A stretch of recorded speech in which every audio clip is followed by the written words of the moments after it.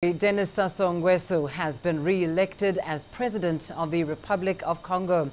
The Interior Minister announced the results on national television early on Thursday morning. This now means he will extend his 32 years in power. Nguesso managed to get 60% of the vote against his closest rival Guy-Brice Parfait Kolelas, who garnered 15%. General Jean-Marie Michel Mokoko came in third place with 14% of the tallied vote. Now, opposition leaders have rejected the results, saying they will not accept another win for the incumbent.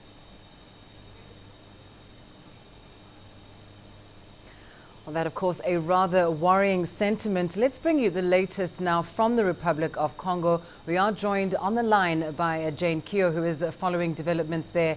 Jane, of course, it seems a little more of the same then, hey, for the people of the Republic of Congo. These results coming in the early morning hours, and I suppose no surprise that the incumbent has been re-elected.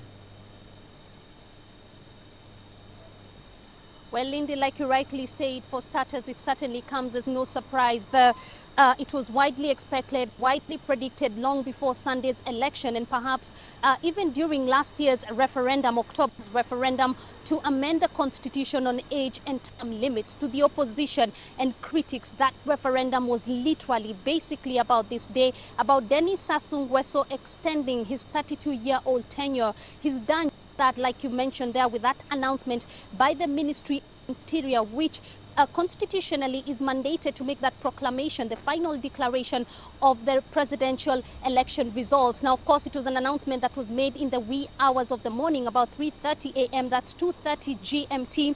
At the moment, there's been very little reaction to that announcement. Remember, we still have a communications shutdown that is still going on. But we can talk about people now know that their president, Denis Sassou Nguesso, continues to be the president of the Republic of Congo, because that announcement has been replaying on national TV. It was a recorded announcement that was made on national TV by the Minister for Interior early this morning. And Lindy, those we've spoken to early this morning, a vast majority will tell you that they are just relieved that finally this is being made public.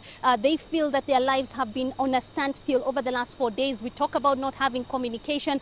The streets are still deserted because people were worried and they were concerned about what was going to happen once those results were made public. A vast majority of them are saying they just want peace for their country. The opposition supporters will tell you something totally different. They say they don't believe the results are the right results that have been released. They believe there's a lot that has been going on, particularly with the delay of the final announcement.